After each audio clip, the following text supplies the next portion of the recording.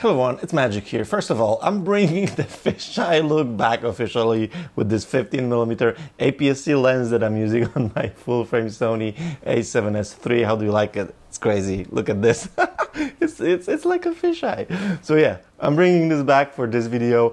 And actually today I just wanted to give you a little heads up because my favorite culling tool, Narrative Select, is coming to Windows. Many of you have asked about it in the past when I was showcasing the Narrative Select. By the way, this video is not sponsored by them. I just have a good relationship with them and this is my go-to culling tool. So let me show you how I actually use it. So my culling process is that I keep all of my RAWs in just one folder, and I do import that full folder to Narrative Select, and then it takes around 10 to 15 minutes for Narrative to, get all the face recognition in every picture and like assessment of which eyes are open and closed, how sharp are the images, and it does divide my photos into scenes. So all the photos that are kind of the same or taken at the same moment are divided into a single scene, which makes it easy for me to cull because then I simply go from left to right, going image after image, having the panel with the close-up faces on the right so I can see if the faces, if they look good in the picture, if the eyes are open. And then when it comes to the group pictures, this is actually the biggest thing because I tend to take a lot of group pictures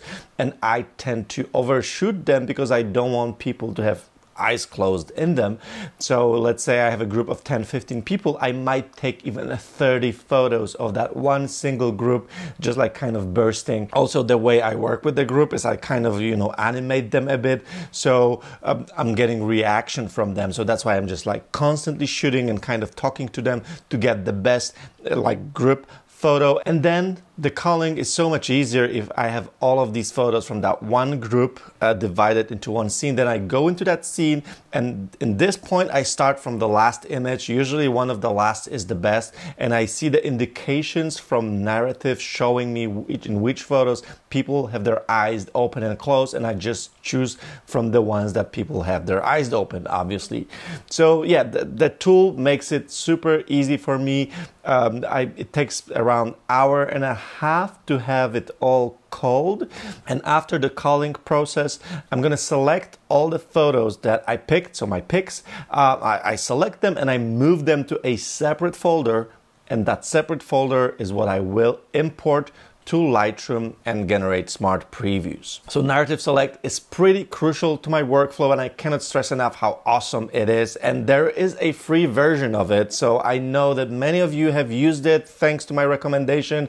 So if you want to try it out, check out the link in the description. You can sign up for a free plan. With a free plan, you'll get like 6 projects of a pro plan for free. But to be honest, the free plan, in my opinion, is enough, but you have to just check it out for yourself. So now available on both Mac and PC for those of you who are not Mac lovers. So thanks so much for watching this video. Thanks so much to Narrative for making awesome software. And yeah, I'll see you guys very soon in the next video. Ciao.